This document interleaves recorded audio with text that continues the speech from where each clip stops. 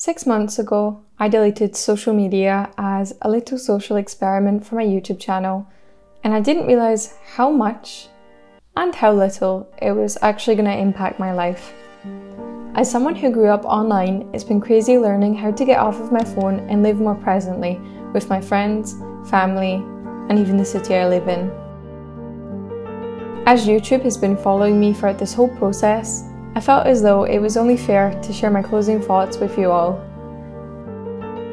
That's right, this is the last video where I'm going to talk about social media, I hope. But before we get started, I want to say a huge thank you to Shortform for sponsoring this video.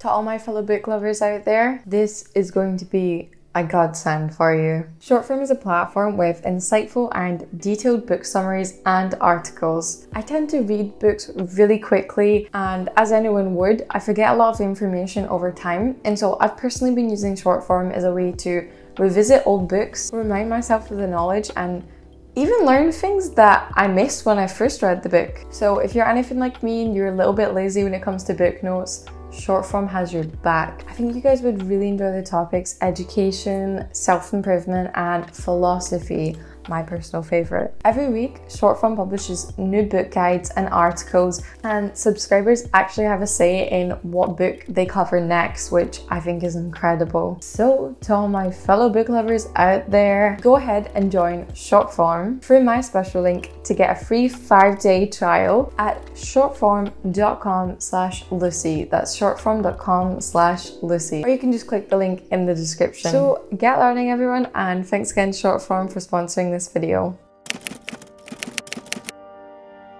I feel like I want to start this video talking a little bit about my journey throughout the whole 6 months. I actually deleted social media for a few reasons. Firstly, as a YouTube experiment, because I was into self-help videos at that point and I thought it'd be something fun to try. Secondly, because in general it was something I'd always wanted to try. As someone who grew up online my whole life, I feel like I'd never really experienced a world without it. Or at least not one where my brain was old enough to remember it. Thirdly, because with the continuous lockdowns and spending most of my days in a bedroom, scrolling continuously and not getting up to much productive things, I felt as though I was really wasting my time, and it was starting to get the better of me a little bit, and I could definitely see my mental health going down a slippery slope. I have this one image when I think about why I wanted to delete social media in the first place.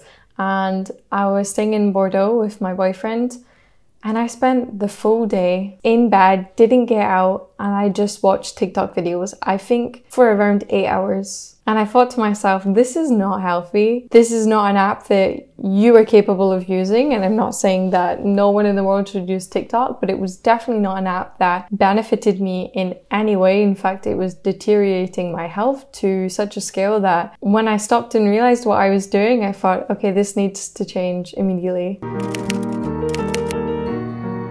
When I finally deleted social media, I remember feeling really great and overly productive for the first couple weeks to month. I was going on daily walks, which I still do. I was reading a book a week. I was getting all my emails done. I performed really well in university for that semester. And I just felt really good about the change. But it didn't stay like this the whole time. It wasn't always an easy and happy experience. I remember maybe around the 3-month mark, I said to myself, okay, 3 months, I think this is enough. And I think I'm ready to go back now and go on Instagram. And I was fully committed to going back. I was actually thinking about making a video because I felt as though I had to explain myself to the internet on why I decided I want to come back. And when I was in the process of writing the video, I said to myself, I can't even justify why I want to come back to Instagram. I think it was just to be nosy towards celebrities, and because since deleting it, I wasn't taking any photos and I was losing out on some picture memories. And so when I realized that was the only 2 reasons, I said, okay, no, you can fully live without Instagram. You don't need it.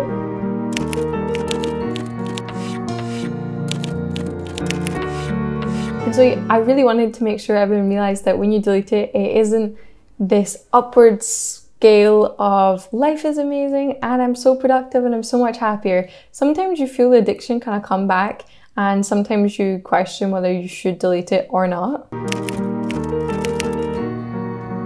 One thing that I thought I was going to miss with social media, which I did not at all, was being in and out of all the fashion trends and TikTok trends and the news. Turns out I actually feel a lot better without being involved in them. Yeah, okay, sure, I'm maybe not as cool because I don't know half of what's going on with TikTok right now and why a chair means a laughing face. But that's actually fine with me. I would rather be more aware with what's going on in the real world. So in deleting social media, I realized there was a lot of things that I thought I cared a lot about, and it turns out I really didn't. Another big change that I noticed was I suddenly had a lot more time in the day and a lot more time to fill up with things in the day. All of these hours I was originally spending on TikTok or Instagram scrolling was now empty time.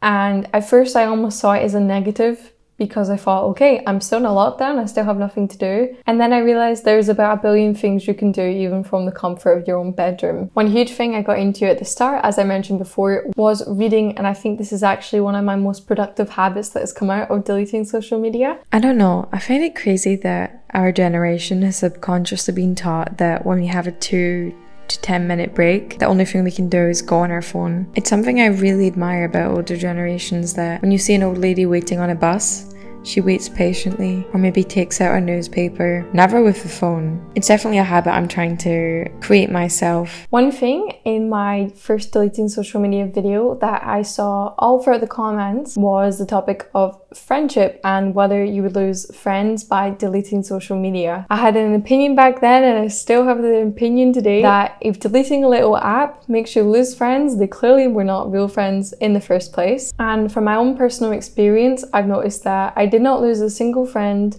that I thought I was going to lose from social media. Yeah, of course there were the people that would maybe comment on my posts or DM me from time to time that I completely lost contact with, but my real friends stayed, and I feel almost a bit happier that when I think of my friend group now, I think of the people I see physically or talk to almost every day, rather than all of the people that would like and comment under my photos.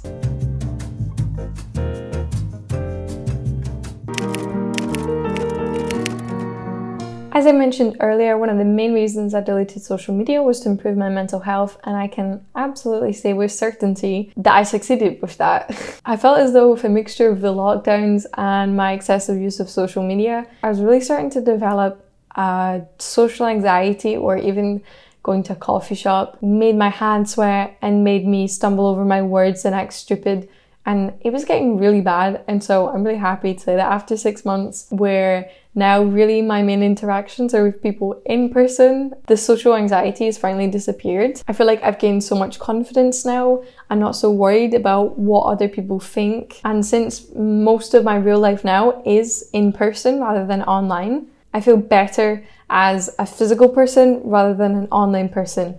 And I know this sounds pretty sad, but I think before I gave more value to my Instagram self than my real self, so I'm really happy to see this change. In my last video on this topic, named Why You Should Take a Social Detox, I mentioned, and I really tried to stress it, if there's a social media platform that you benefit from or you feel great using and you don't have any negativity towards, don't delete it then. I feel like when people talk about deleting social media, it really needs to be I'm going to delete every single one of them, I'm going to go completely off the internet, I'm going to get rid of my phone and laptop, and it's just not the case, and I also don't think it's sustainable. For example, I love YouTube, I love creating videos, I love watching videos with my favorite creators. I don't want to give it up. I don't overuse it, I don't find any toxicity towards it, and so I'm going to keep it. Even after 6 months where I've got rid of everything else, YouTube isn't something I'm prepared to give up, and that's totally fine. As long as it isn't causing me negativity, I'm cool with that. If you love Instagram or you love catching up with celebrities on it,